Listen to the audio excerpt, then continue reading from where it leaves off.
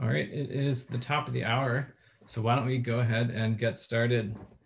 Hello, everyone, and welcome to the NAGT webinar. The NAGT webinar series is your one-stop shop for strengthening work in Earth education.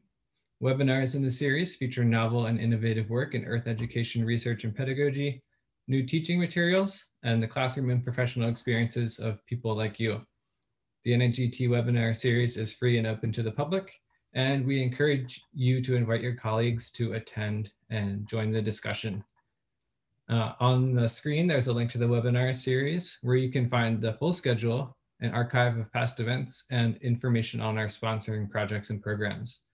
You can also find slides, resources, and recordings of each webinar, including today's, through the webinar archives. Before we get started, please take a moment to review the Zoom controls on the screen. We ask that you leave your microphones muted and cameras off. If you have questions and comments along the way, we do encourage you to enter those into the chat box, which we'll be monitoring. A reminder as well that all participants in NAGT meetings and events are expected to abide by the NAGT Code of Conduct. This applies in all venues, to all events, and all online forums associated with NAGT. Please read the full NAGT Code of Conduct policy, which I've linked to in the chat box for any details. Today's webinar is titled Developing a Sense of Place During Distance Learning, and it's presented by Steve Semken of Arizona State University, Carrie Ferraro from Rutgers University, and Tara Ledlaw from the Southern Oregon Land Conservancy. In this webinar, they'll explore several approaches for incorporating sense of place into distance learning, including taking virtual field trips, tapping into local knowledge, and using a community's shared experience as a springboard. Thank you all for participating in the NAGT webinar series, and go ahead and take it away.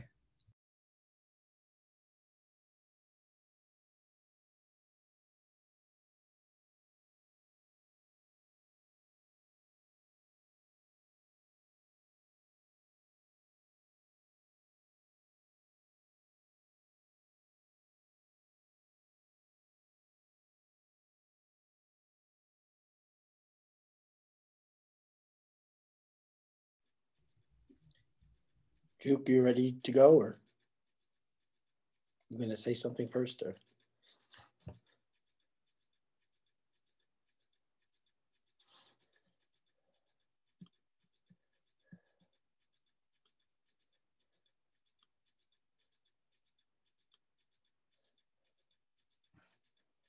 Are we all set, Juke?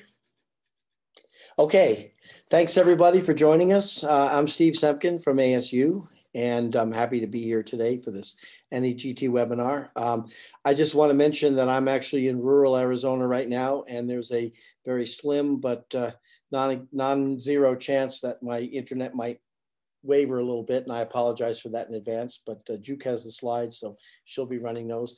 I'm going to be talking for a little while about the idea of sense of place. This webinar is about sense of place, particularly evoking a sense of place during distance learning.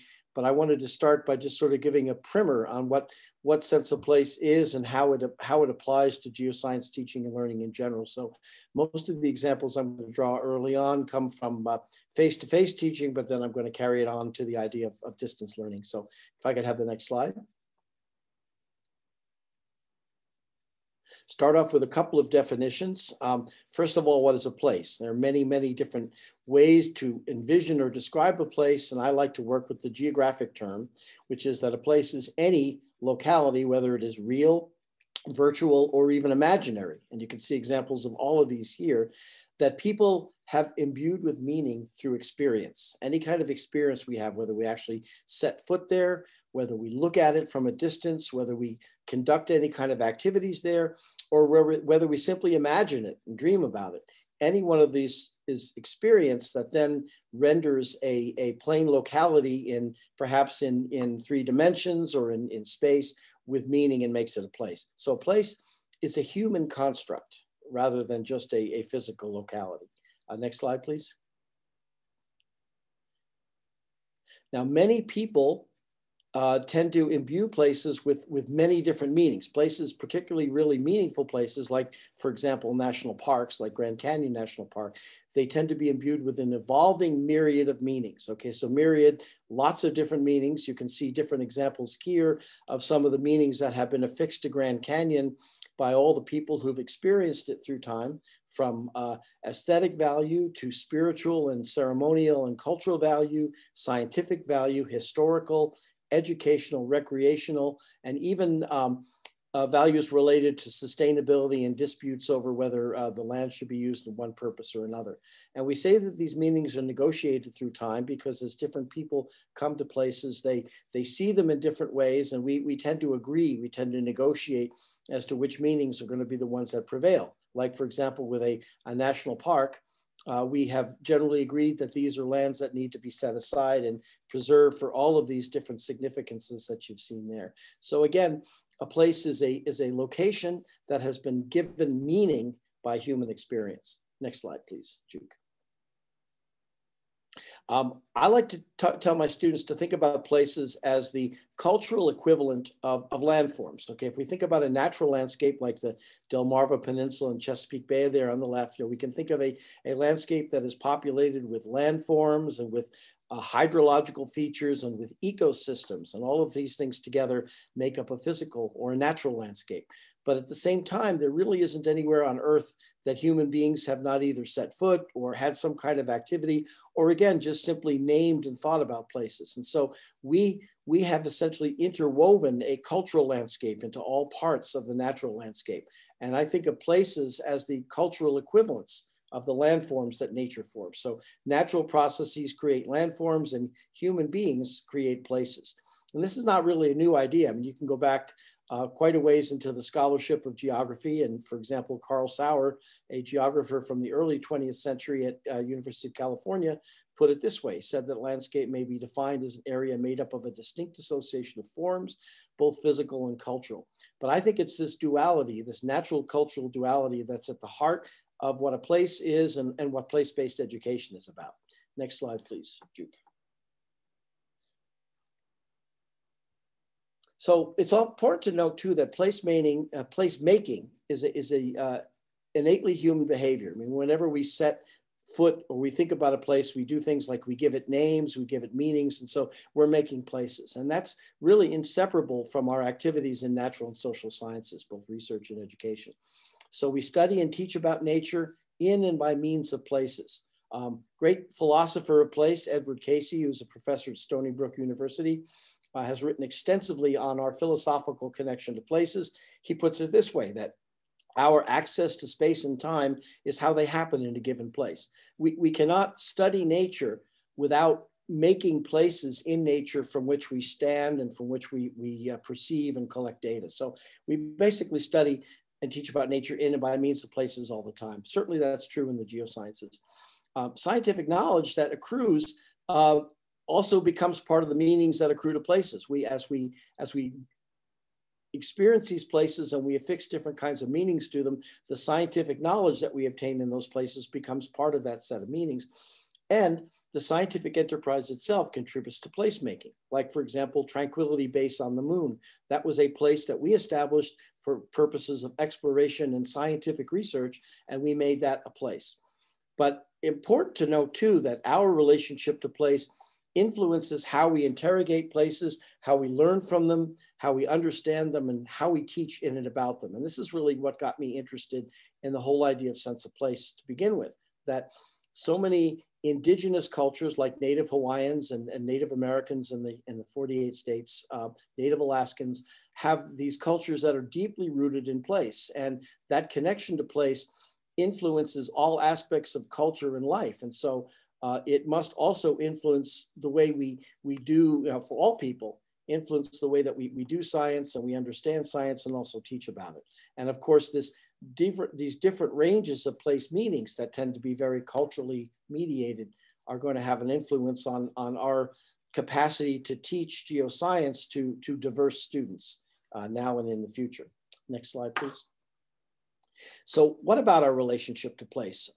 We have a little, before I talk more about that, we have a little activity that we can do here for everybody to participate. And Juke has got poll everywhere going. So maybe you'll step in if you want to tell people how to do this. But what I'd like everybody to do for a moment is to think about a place that is meaningful to you in some way, and think about why it's meaningful, and then think about how you feel when you think about this place. And when you thought about this for a moment, go ahead and please enter your ideas and your thoughts in poll everywhere, and we'll get a word cloud. So we'll see what people come up with. So please go ahead and do that.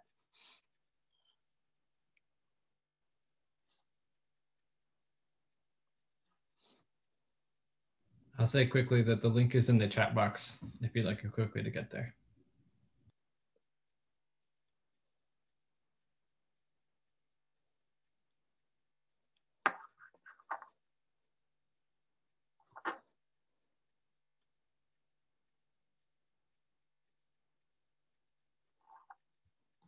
So I see Big Ben, rooted, yep.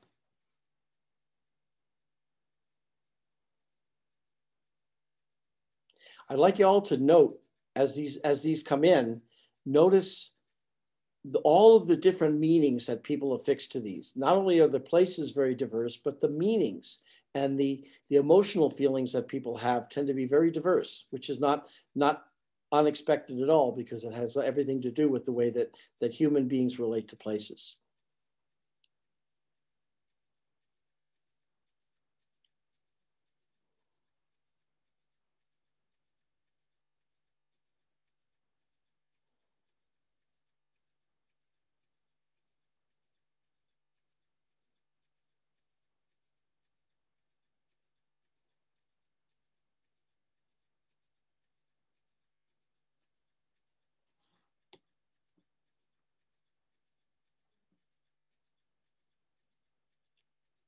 Ah, the wave in our neighborhood.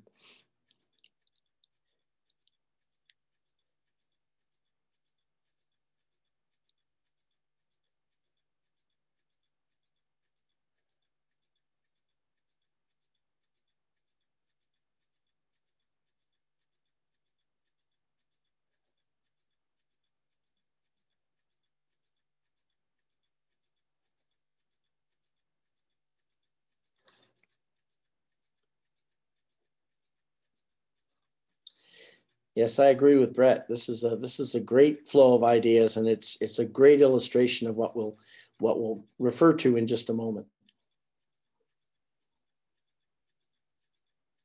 Oh, that's too bad, yeah.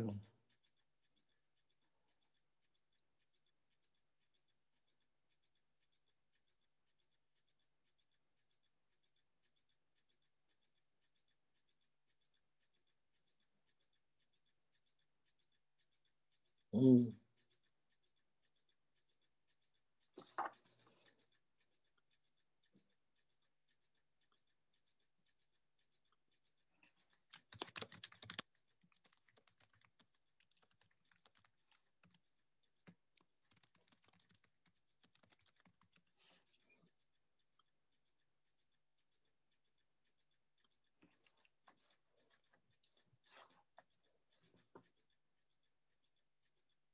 Ha, I was a teaching assistant at a geology class in Rainbow Basin back in my grad school days. That is a great place.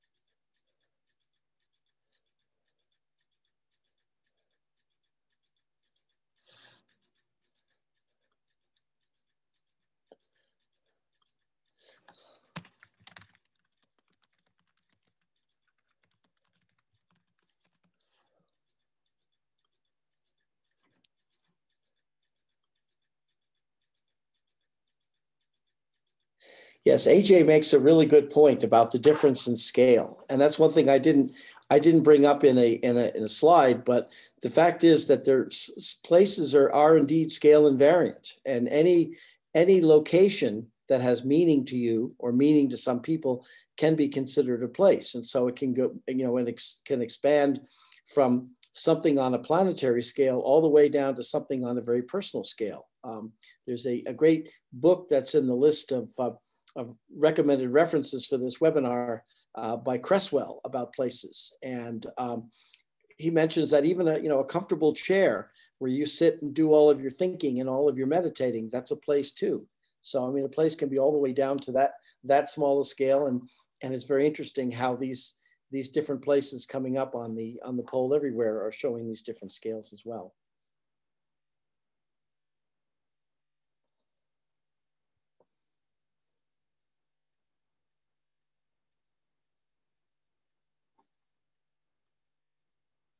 Okay, well, this is really wonderful. And we have a large group of people with lots of different places. And all of these responses are going to be saved. They're all going to be saved on this. And I think we'll have a chance to look at them sooner. I think probably we're going to have to move on now just because we have more of the webinar. So I apologize to anybody whose comments have not yet been posted, but they will be. They'll be up here. And thanks to everybody for the comments you posted. But we'll go ahead, Juka, we can go on. Hopefully what everybody noticed from these things, besides the diversity of types of places and diversity of meanings of places, is also the diversity of personal attachments that are represented by what people have said here. And in the next slide, we'll address that. So when we imbue a place with a meaning, when we put meanings on place, not a meaning, but typically diverse meanings, it's also in our nature to become emotionally attached to these places, or in some cases, even there's a negative attachment and in a aversion. But it's in our nature to have an emotional connection as well as an intellectual connection. If we think of the meanings as primarily the intellectual connections, although they do overlap with emotional, we can think of place attachments as the emotional side. And in many cases, it is an affirmative attachment. We fall in love with a place, it becomes important to us, but it's also possible to, for whatever reason, to be averse to a place. And we consider that as a negative personal attachment. But the interesting thing about attachments is that they do sort of fall along a scale. We can rank attachments along a scale where one end might be essentially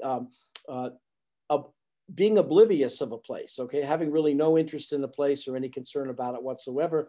And at the other end of the scale, it's willingness to make personal sacrifices to protect or to sustain that place. So, the attachments can fall anywhere along that scale. If we take all of the meanings that any individual or any group, plus the attachments that they form for a given place and combine them, that's what we refer to as the sense of place. Sense of place comes out of geographic and environmental psychology theory, and it is a construct which actually makes it possible to render these somewhat esoteric connections, particularly attachments, tangible. And as we'll see in a moment, not just tangible. Next slide, please. So the sense of place, in an educational way, we can say it operationalizes our connection to place because it allows us to actually work with that connection. And because of the rootedness of sense of place in theory and practice, there are ways that we can identify and measure it by means of both quantitative and qualitative research methods. And I don't have a lot of time to elaborate on these, but you can see quantitatively, there are a number of validated published surveys of place attachment, place meaning, which can allow us, usually through a Likert scale from strongly disagree to strongly agree, we can get a numerical score that correlates very well with how people feel attached or find meanings in a given place. But we have a number of ethnographic methods as well. We can directly observe how people interact with place, and we can tease out different kinds of meanings and different kinds of practices that people have when they interact. And again, it can be in the physical environment, it can also be in the virtual environment. We can do interviews and focus groups with people to ask how their attachments to place change over the course of a place-based educational program, or how some kind of activity in a place influenced their attachment and their range of meanings. We could do it in larger groups, focus groups, Delphi groups, and we can also conduct textual and graphic analyses of things that people are inspired or tasked to create as a manifestation of their sense of place. Like the illustration you see there is a concept sketch one of my students did on environmental issues and sustainability in Arizona and New Mexico. And from these these things that people create, we can also tease out the idea of sense of place that way. So there are lots of different ways we can do it. A number of papers cited at the lower left there, and then several of them have been submitted in the list of references. So next slide, please, Jude. And sense of place is at the heart of place-based teaching. And I characterize place-based teaching as that form of teaching that situates exploration and inquiry in places, in specific places that we identify and that we work with. We draw our examples from there, and it interweaves the elements of natural and cultural landscapes in teaching. That duality of nature and culture, I think, is also very essential to place-based teaching. So next slide, please.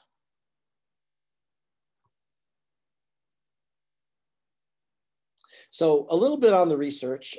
We have a lot of research now that indicates that sense of place is indeed a teachable and measurable learning outcome for place-based teaching. And several of us, Emily Ward, Dee Masavi, Pauline Chin, and I wrote a review paper a couple of years ago back in JGE where we looked at a lot of this prior work, including some of our own. And you can see, you can read through this list of different findings relating to sense of place as a learning outcome for place-based geoscience teaching. While you look at these, I'll mention again that there are many learning outcomes that place-based teaching has in common with other forms of situated learning, content, knowledge, and skills, certainly. But we think that sense of place, teaching and learning the sense of place, meaning enhancing the meanings and the attachments that people feel for places, is what distinguishes place-based teaching from other forms of situated teaching and learning. So next slide, please, Jude. I know there's a lot on these slides. Hopefully everybody has a chance to look. It's also interesting to note that other researchers have shown that sense of place happens to be synergistic, maybe not surprisingly, but synergistic with other factors that are quite relevant to natural science learning, including engagement of students, how their interaction with the physical environment actually shapes a sense of place, and the other way around, how we interpret natural phenomena. One of the really key points is that sense of place is seen to correlate with pro-environmental attitudes and behaviors by students. So the richer their sense of place becomes, the more interested they are in preserving and sustaining and protecting that place. And also that connections with Earth that are manifested in places may be a strong motivator for geoscience learning. Next slide, please. So how do we do it? People say, well, okay, we want to use sense of place. We want to use that duality. How do we teach in a place-based way? So with my colleagues, we did a meta-analysis of a number of prior examples of people doing place-based education. We came up with these 5 design elements for place-based teaching, symbolized by the inscription of a hand into red sandstone, again, showing that natural and cultural duality.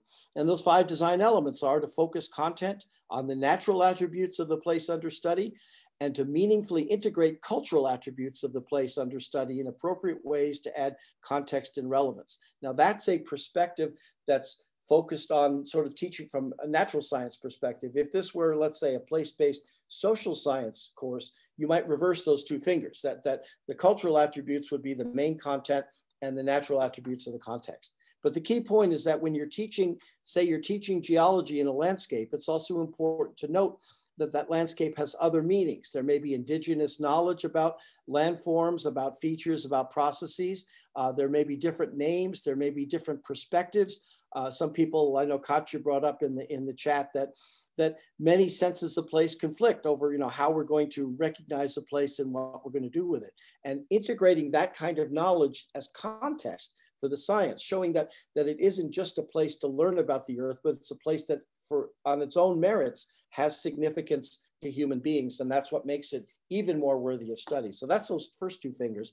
The third one is to teach with authentic experiences in that place, ideally out in the field or out in the community, but absent that, in an environment that evokes that place. And here's where the idea of distance learning and remote learning come in, and virtual learning environments. The fourth principle is to teach ideas and practices for environmental and cultural resilience and sustainability. So as we teach about a place, we also want to teach our students to feel responsibility for that place and to help sustain both the natural environment as well as the cultural environment. And then finally, encourage students to form their own intellectual and emotional connections to place by enriching their senses of place. And there are lots of examples from the literature cited in this review paper that you can look at. I wish we had time to, if I had an hour, I could talk about specific examples, but instead I'm going to just ask Duke to move on. We have other presentations. You're going to see some great examples of how you put these ideas into practice from the other presenters today. So if we could have the next slide, Duke. I want to point out, though, that we have these 5 design elements, but it's not necessary to necessarily adhere to all of them to teach in a place-based way, because place-based teaching is, in fact, a continuum. You start simply by, if you use examples, just pointing out that they're real places. Okay, for example, that illustration there that's sometimes referred to as Devil's Tower, also referred to as Bear Butte, which is the indigenous name for it. It's an igneous feature, but it has considerable cultural value and considerable knowledge and history associated with it. And if you do nothing more than just point that out when you're using it as an example, then you've set yourself on the continuum toward place-based teaching, where the other end is where place itself becomes the subject. And many, many different disciplines bring their knowledge and skills together and merge them, so that now it really becomes a course about place rather than a course about, say, earth science or geography or engineering or social sciences. And sense of place is absolutely the authentic learning objective in that case. Next slide, please.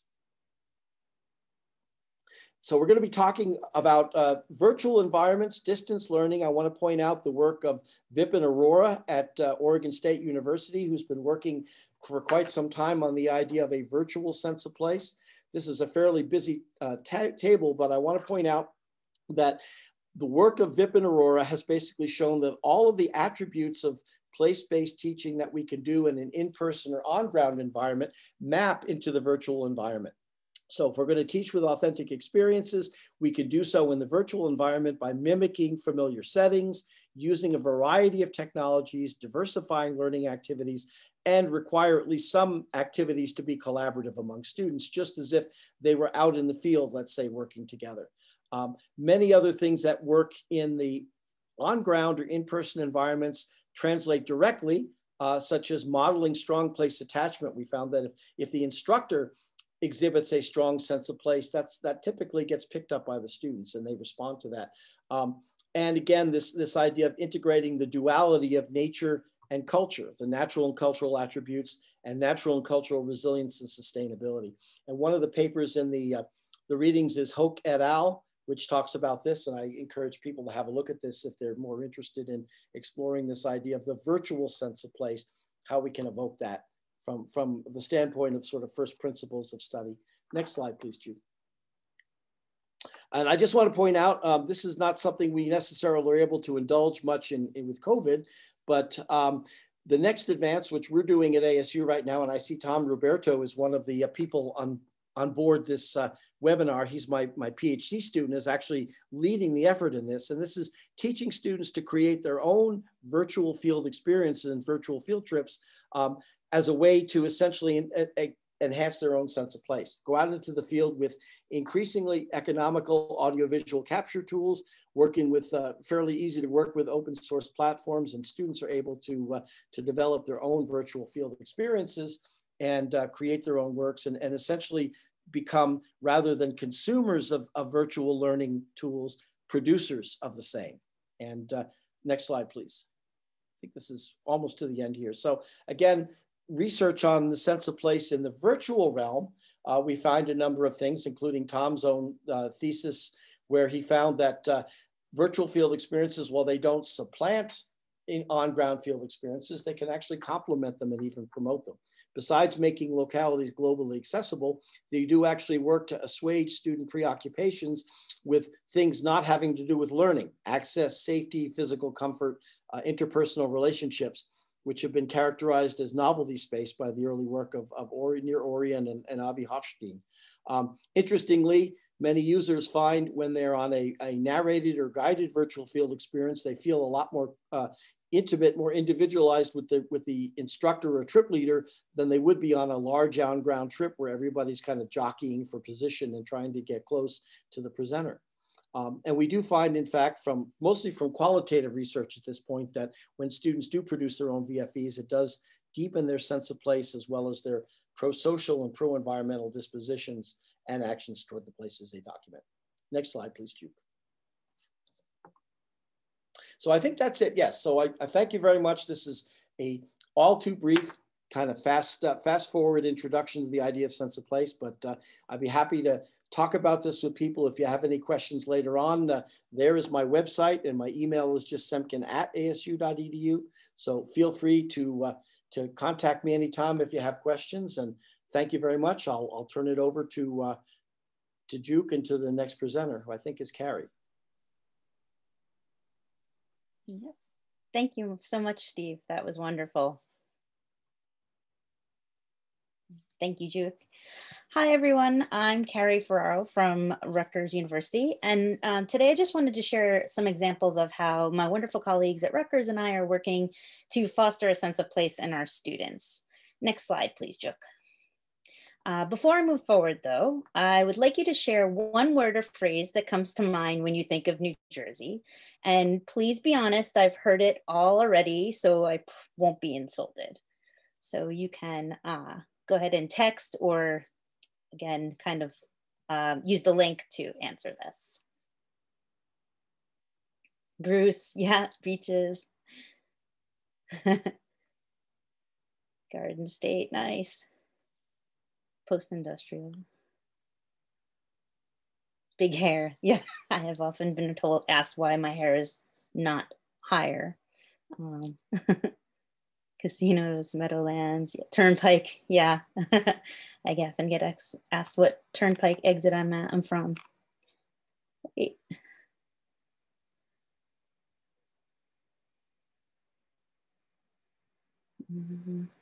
Princeton Ocean. Midland Stream. Great. Wonderful. Yeah, this is great, and I think, you know, I see a lot of themes, and actually a lot more positive themes. So that's very nice. Now I don't have to send, you know, all my mafia friends to your houses to to tell you the wonders of New Jersey. No, I'm just kidding. This is great. Yeah, you're on your best behavior. Wonderful. Thank you. Next slide, please, Juke. So why did I ask you this? Well, one of the things that we've been thinking a lot about at Rutgers is how do we foster a sense of place in students who have not visited our campus or local areas because of remote learning. This image on the left is actually a screenshot of a conversation that I had very recently with my sister-in-law, who is not from New Jersey, who thinks that all of New Jersey looks like this, or because there's a highway separating the students from the local environment, where at Rutgers, our New Brunswick campus, is on one side of a highway and the Raritan River, a natural resource, is on the other. Next slide, please. So as Steve mentioned, sense of place involves place attachment and place meaning. And so these are just some examples of how we've tried to foster both a place attachment and meaning in our students. Next slide, please. The Raritan River runs right next to our New Brunswick campus, and the Raritan has a rich history, which includes strong ties to the university. However, for many Rutgers students, it's simply a physical barrier separating our campuses and just experienced through the window of a bus. Thus, there are many of us involved in what we call the Raritan River initiatives on campus, who are working to connect the students back to the Raritan and its various stakeholders.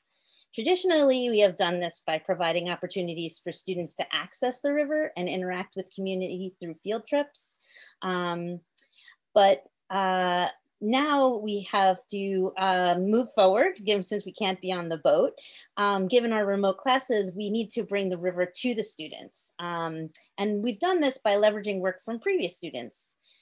So the video that you were just watching was actually created by a group of students at Rutgers a couple of years ago.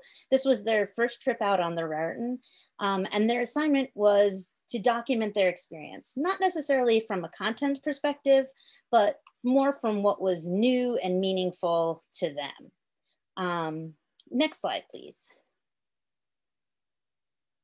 So in speaking with students, I typically follow up on the video that I just showed with another student piece that was created by Dr. Rick Lathrop's geoinformatics class. This virtual field trip is not only pictures of different spots along the Raritan, but also provides a historical and cultural lens to these locations as well. Next slide, please.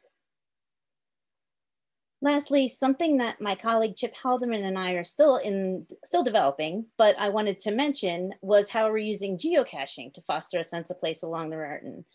For those of you who are not familiar, geocaching is an outdoor activity. It's kind of like hide and seek, but where participants use GPS to find caches or locations. Through this process, students are really able to explore and pay attention to their surroundings as they move along the Raritan. And the app also provides them with some context on the cultural and natural history. Next slide, please. Another example at Rutgers and how we're working to foster a sense of place is through the Coastal Climate Risk and Resilience Initiative, it's a mouthful, or C2R2.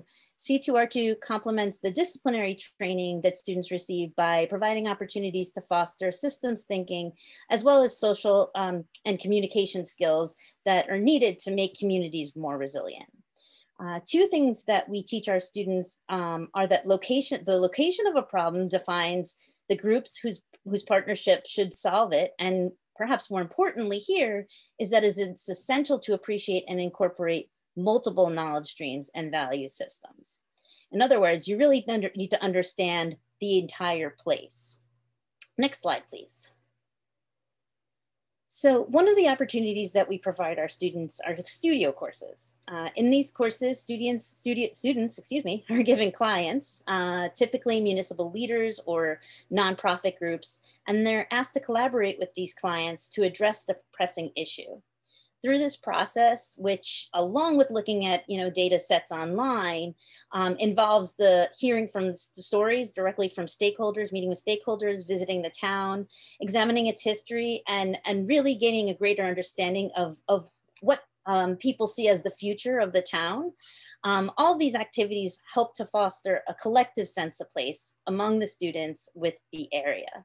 So for example, one of our first C2R2 studios involved Union Beach, New Jersey. Municipal leaders were provided with plans from the Army Corps of Engineers about a decade ago on how to make a portion of their town more resilient. These plans had not been implemented yet, so they asked our students to work with them to see if what that was proposed so long ago still made sense. So in achieving this outcome, students were not only looking at the various data streams about the land and the people and the migration patterns of Union Beach, but also connecting with the local stakeholders and hearing their opinions on the town and construction. In doing so, this gave them a better sense of the town, its landscape, its history, its politics, and its culture. Really helped them form that sense of place.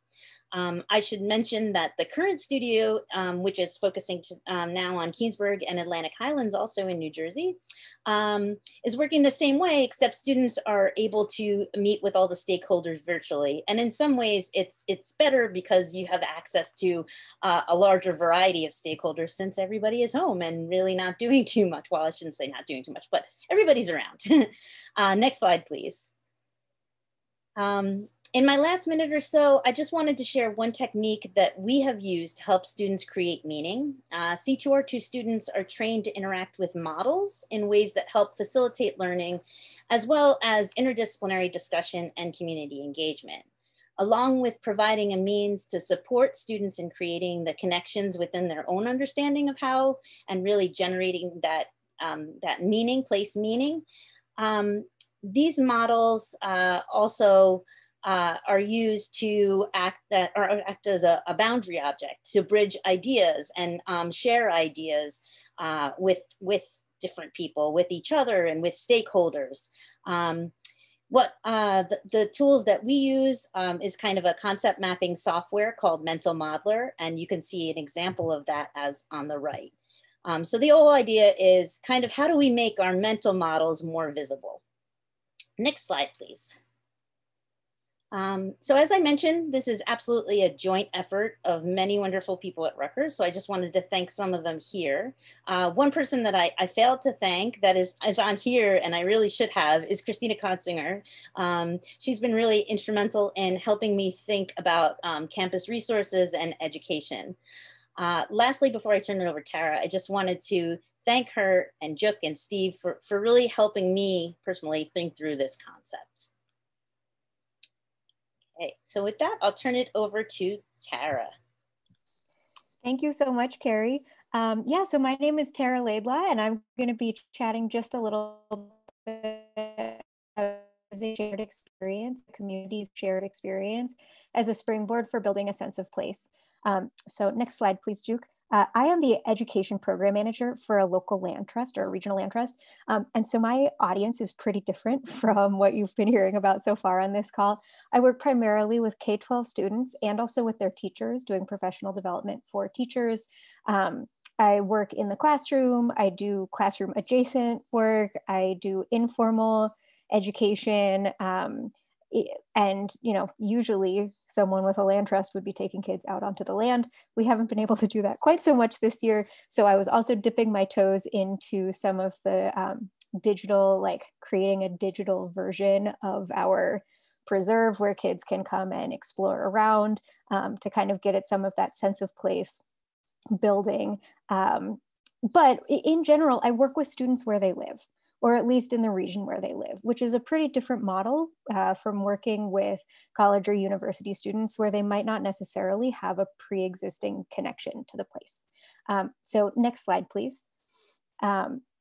I do a lot of partnering with other organizations in the community, and one of them that I've been working with since this spring is the Southern Oregon Fire Ecology Education Project, which is an initiative that was originally intended to adapt an existing K-12 curriculum to reflect regional fire-adapted ecosystems, so like swapping in species that live here, that kind of thing. The project was also intended to support teachers in using fire as an integrating context for learning, so looking across disciplines, and then also to teach students content about fire science, fire ecology, land management, and also career pathways that have to do with fire. And so this was, you know, very much there was some of the place attachment, but that wasn't really the focus. It was primarily this intellectual understanding of how fire moves in a landscape. But then we had something happen in our neck of the woods. So next slide, please, Juke. You may have heard about the Alameda fire in Southern Oregon. That is where I live. That is my home. And that's the home of our students. And so this fire was, a lot of fire ecologists don't like to use the word catastrophic to describe high intensity fire because it has such negative connotations, but this was a catastrophic fire. So this happened on September 8th, and it burned for most of the day on the 8th, overnight into the morning of the 9th. And next slide, please. This is what we woke up to in the morning. Like pretty thorough devastation. And what started as a grass fire just wicked right up a greenway and into two small towns. And in fact, 50% of our students in the town of Phoenix, Oregon, lost their homes that day. And so suddenly this curriculum about fire, we needed to look at it a little bit more closely. So next slide, please.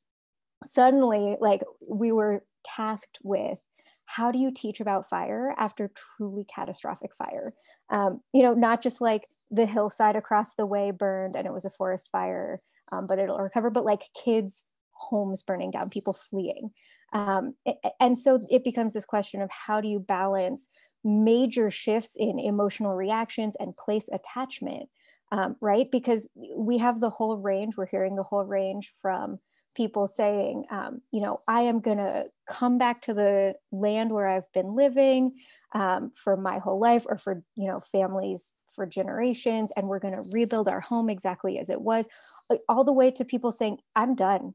I am leaving Southern Oregon and I am never looking back because this was so traumatic. And so that that shift in place attachment is something that we have to address. You can't, yeah, it's a huge trigger. You can't just brush this off and say, oh, nope, we're still going to teach about fire ecology. It's like not one of the options anymore. And so, but we don't want to just say, okay, this is too stressful, it's too scary, it's too traumatic, we're not going to teach students about fire ecology and land management, like, because that's also not one of our options. And so how do we balance teaching the content, teaching the, the place meaning, like the intellectual component of fire on a landscape? How do you balance that with the emotional reality for many of our students and our teachers? And so we're looking for opportunities to integrate those two components. And we really want our students to walk away with a positive sense of place about their home. That spectrum that Steve mentioned, that you can have positive attachment and you can also have negative attachment. Like I'm traumatized by this too, of course. And so I drive through some of these places and I think, oh, I don't want to be here, but I want to rebuild a sense of love and pride and caring about this place. So we're looking at a new initiative. On the next slide, there's a little bit of information. It's about storytelling. So the SOFI project, the Fire Ecology Education Initiative, has developed a series of prompts that encourage students to think about and also articulate both the emotional place attachment, like what were they feeling during this event, and also the intellectual component, like what was happening. And we really like storytelling as a teaching tool because it's so equitable, right? It lets students share in any language, in any format. We're inviting folks to write or send photos, send drawings. We're offering to go to people and film them if they would be more comfortable and if they don't have the equipment. And they get to share their own lived, unique, their own lived experience, and they can share as much or as little as they feel comfortable with. So it becomes this really dynamic tool for encouraging folks to think about sense of place and think about what this means for them in their own life. And on the next slide, we'll see there are a couple of other benefits of storytelling. Not only is it an opportunity for folks who lived through this to process what happened, both individually and as part of a group, that we're working on this with the local fire departments, because the officials, like those stories offer a window for officials to understand why people reacted the way they did, and like how you might go about alerting people in the future when this happens again, because let's be real, it's not impossible that it will happen again.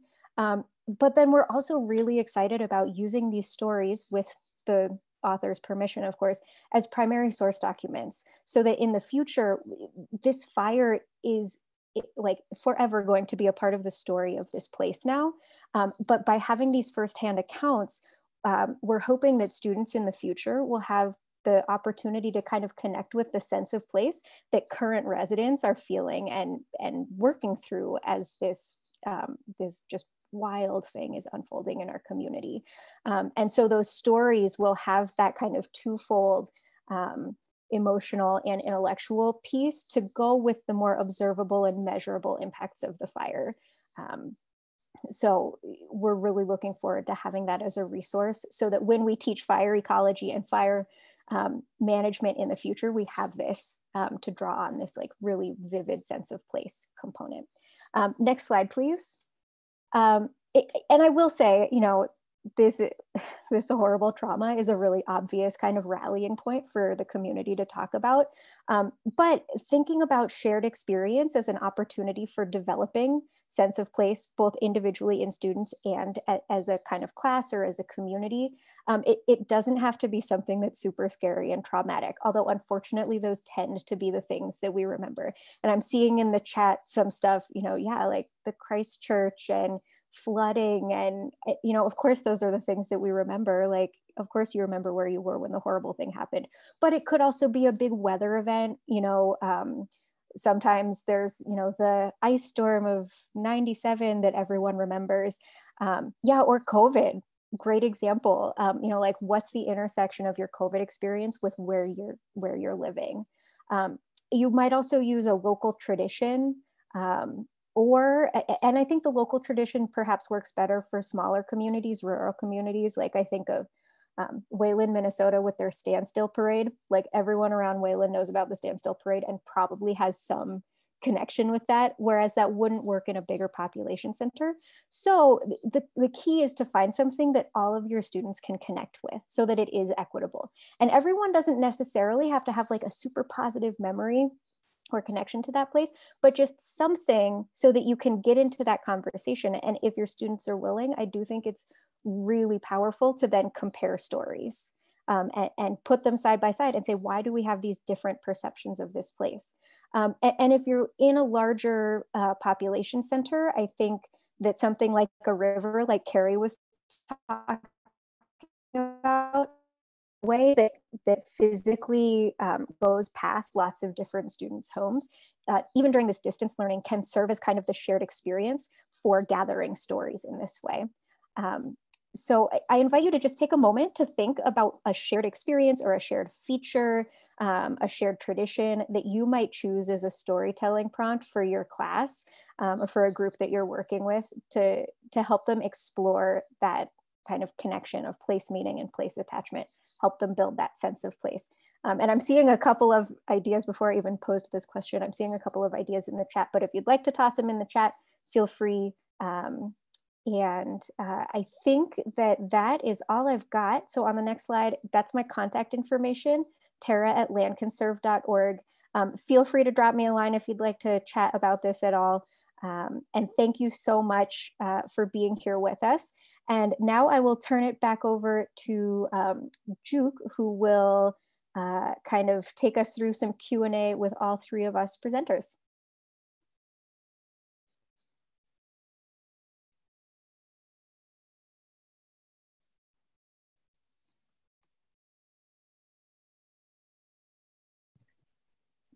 Tara, you just put me on the spot, right? Yeah, it's like...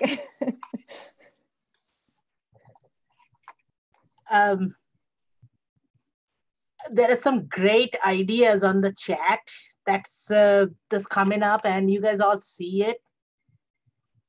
I don't see any questions though. Thanks, Brett. I don't see any questions though, but would any one of you would like to address the comments? Like AJ just said, great place-based storytelling project, and there is a link there. Any one of you want to address that? Yeah, you know, I'm not familiar with that project, but I love the idea that you just leave it on a voicemail, because I think sometimes with storytelling, there's a little bit of anxiety or a lot of anxiety about the connection between you and your audience. And with a voicemail, it feels very safe. At least I would feel very safe talking to a voicemail. I love that. I just clicked on the link and it's great. It has like a little, I'm going to share my screen. It's much better than me talking.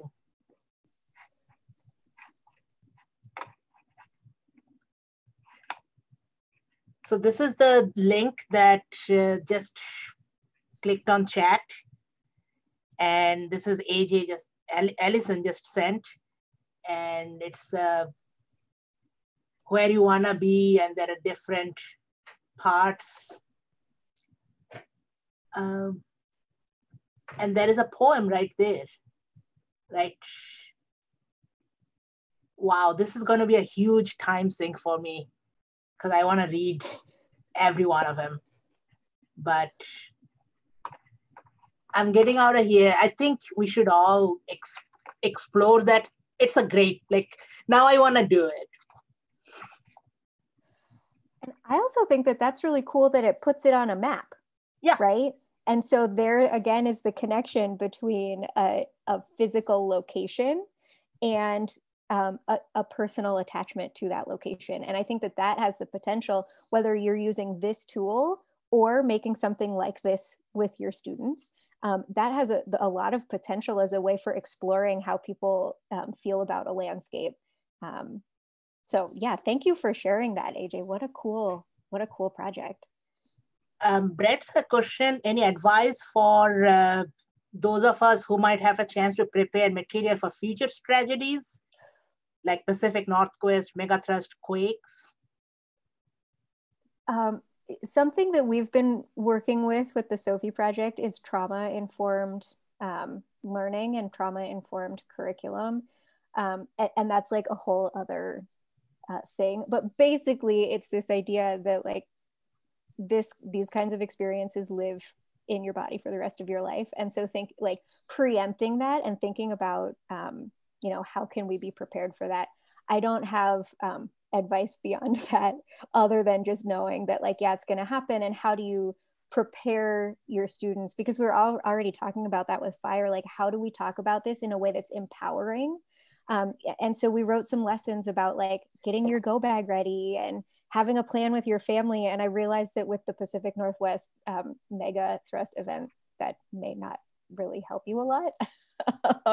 But like, how can you empower your learners so that it's not just this like totally terrifying thing, but rather there are specific steps and actions that they can take to feel ready for it? Yeah, I would echo a lot of what Tara said. One of the things that I think is interesting too in really getting a sense of place is identifying networks, so support networks. So if you have an idea too of kind of the support networks within a community before a disaster, you can kind of leverage those to recover a bit more quickly afterwards. And so really understanding the dynamics more than just the roads and everything else really is important to disaster recovery.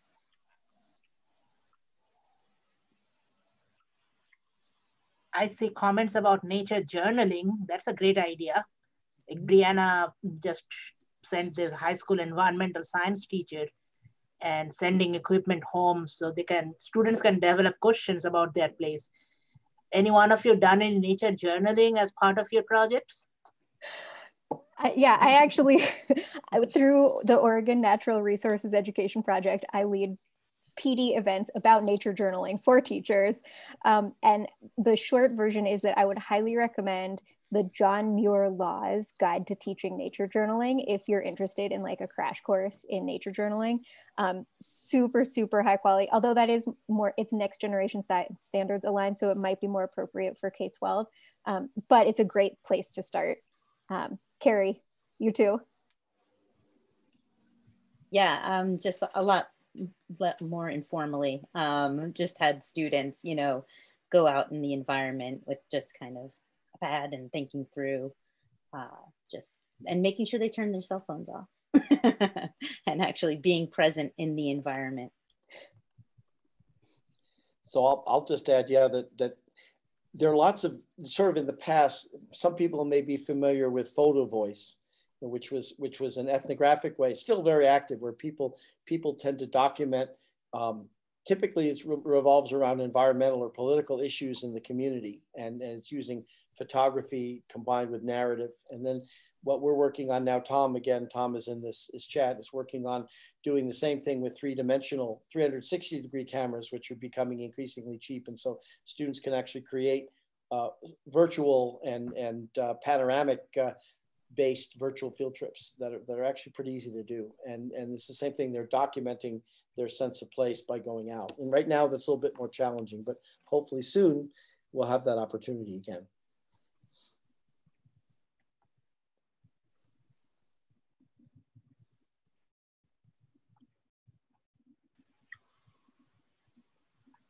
This chat question is going to be saved somewhere, Mitchell?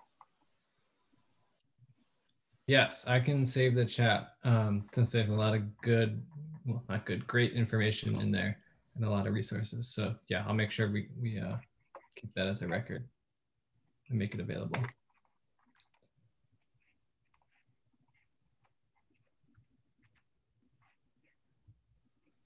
And I will say too that I've been working with Google Earth, free, easy to get to online, and you can make your own Google Earth projects and drop pins and connect photos and comments and videos to that as well. I'm not familiar with Sifter, but if you want something that's web-based, Google Earth can do a lot. Yeah, there's a lot going on in the chat that I'm gonna look back on once we're off the call. This is great. Yeah, story maps also. Just see ArcGIS story map, and I was just gonna put a plug in for that one. That's really good. Like I have used that, and it's simple enough, but it is beautiful that you can make some really cool maps. And Carrie, you have done ArcGIS story map too, right? Mm-hmm. Yeah, that was that Raritan River tour that I had shown was through that. Mm-hmm.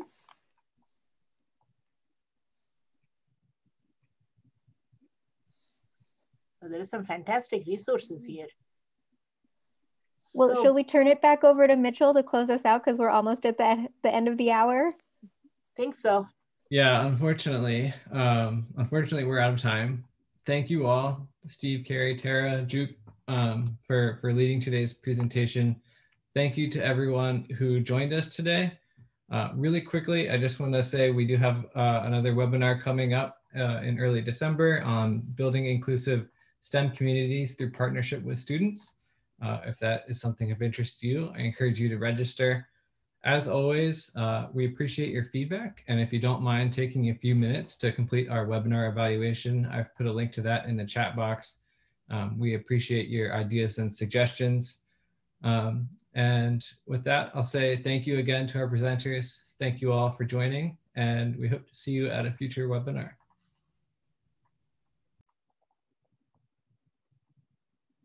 Thanks everyone for joining us.